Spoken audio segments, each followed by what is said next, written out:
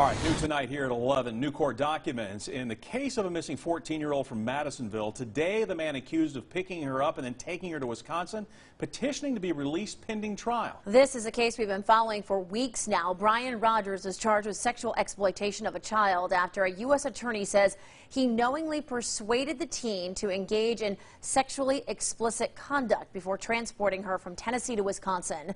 Investigators believe the two met through an online video game. 2.5 weeks after the teen's disappearance, her adoptive father, Randall Pruitt, was arrested and charged with rape. Now, in a 35-page filing, Rogers' attorney paints a picture of innocence, giving Rogers' account of what happened. Now, he claims he was trying to help the teen get out of an abusive situation, and the documents say that he was trying to do the right thing despite possessing, quote, a flawed understanding of the law. Now, the paper is also formally asking for a preliminary hearing. Rogers says he believes evidence, which includes text messages, will help prove his case, where he was acting in the 14-year-old's best interest.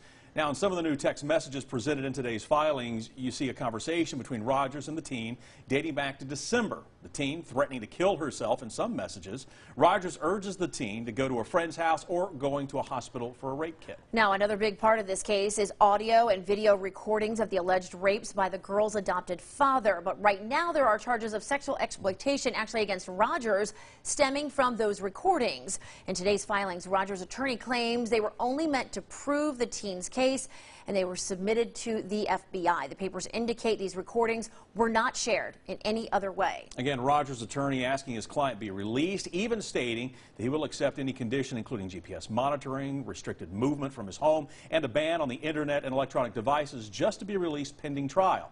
Now, of course, we're going to let you know when a decision is reached.